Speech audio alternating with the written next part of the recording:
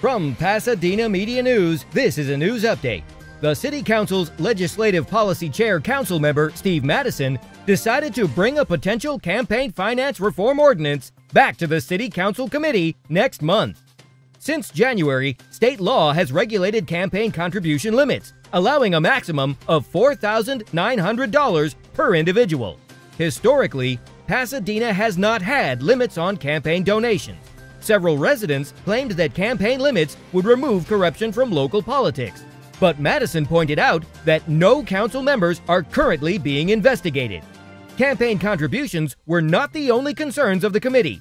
Council members Madison and Jean Masuda, along with Mayor Victor Gordo, also expressed concerns over independent expenditures.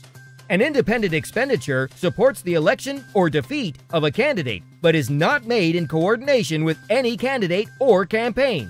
It can be used for ads, robocalls, mailers, yard signs, or other communications, giving a candidate more visibility. If campaign reform is a possibility, it will most likely happen before the candidate filing date next February. For Pasadena Media, I'm Joe Carbonetta. Thanks for clicking in.